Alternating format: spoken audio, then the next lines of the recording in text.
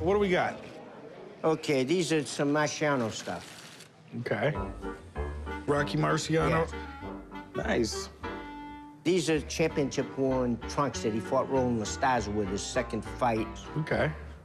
That's amazing. These are a pair of gloves that he had when he fought Joe Pretzi. Was it Susie Q? Susie Q. That was the overhand right. He'd hit you with Susie Q, and it was pretty much lights out. You know, did it 43 times. I was probably about 8 years old when Rocky first started fighting. Never got beat in the ring. Joe Louis, Muhammad Ali, they all got beat.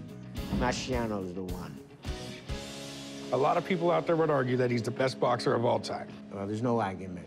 What else we got? This here is a watch that was given to Rocky on his retirement. Can I take a look at it? Sure. Okay, to Rocky Marciano, undefeated heavyweight champion, May 6, 1956. This here is a stub on Rocky's last fight. Okay, his last fight against Archie Moore? Yeah. Wow. There hasn't been anybody to ever go undefeated and retire undefeated as a champion. It doesn't happen. No one ever thought a guy who weighed 188 pounds could hold the world heavyweight title for 4 years straight. In a boxing town like Vegas, this stuff could go for a small fortune, if it's legit. Let me ask you, how'd you get all this stuff?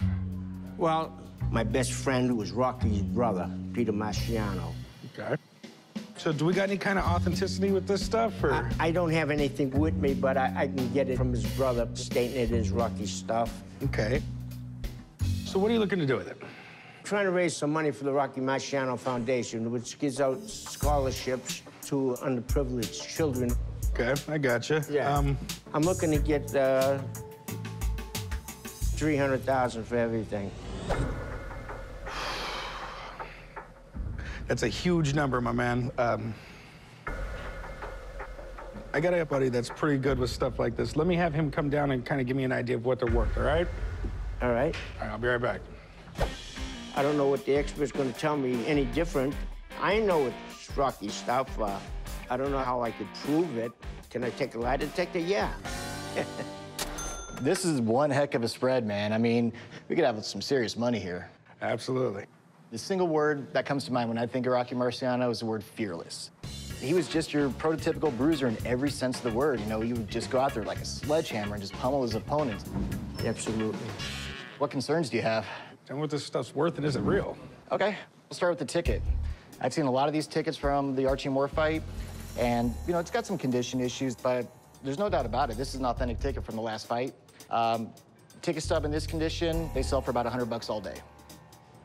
Now, okay. Here we have a watch presented to Marciano. Right. Okay. Considering how immensely popular Rocky Marciano was, I'm sure he received a lot of these little perks. Based on the fact it's a quality watch, I would say it's worth around $5,000 then. All right. That's what Marciano wearing it and everything? Yeah. Okay. Okay. What about the rest? All right, well, we saved the best for the last here. So, these gloves and these trunks, they're dead on consistent with what Marciano wore during his fighting days. He used Everlast gloves. He used Bentley trunks. He used his style of trunks when he fought Stars at both times. We seldomly see a pair of gloves, you know, especially documented to a specific fight. Regardless of who he fought, I mean, if these are authentic gloves from that fight, quite possibly we could have the most valuable piece of Rocky Marciano memorabilia I've ever heard of. What it all comes down to with items like this is what can we prove? So, I mean, do you have any kind of paperwork with these? I don't have it on me, but I can get it from his brother. Yeah, I mean, if you can get a notarized letter from Peter himself stating that these items are exactly what they are, that would go a long ways. So, if we're able to get all the proof in the world that these are real, what are you saying on the lot? For the trunks, only very few trunks have ever surfaced from his actual professional days.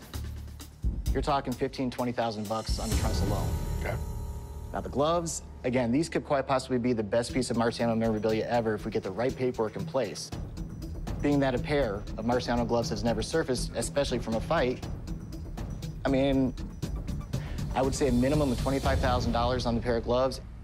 So taking that in consideration, we're right around $50,000 for the lot. Okay. And it can go a lot higher from there. Jeremy, I appreciate it, buddy. You bet, Corey, man. I know the seller was hoping for a higher price than I quoted him, but, you know, that's just a bottom line number. Of course, it can go for exponentially more, but, I mean, good luck on finding the guy that's going to pay that. I think he was very low, to be honest with you, but... I don't necessarily disagree with you, but let me tell you, my man, to get the big money out of these, the six-figure money you're asking, a notarized letter ain't gonna do it. We need facts, we need proof, we need something that's not opinion. If someone's gonna give you the money you can buy a house for, I want the sweat tested of this to find out if it's Marciano's. You know what I mean? No, I understand where you come from. I mean, I believe every word you're telling me, but a letter ain't gonna do it to get the big bucks. It just doesn't work that way. So, in other words, you're not interested in these?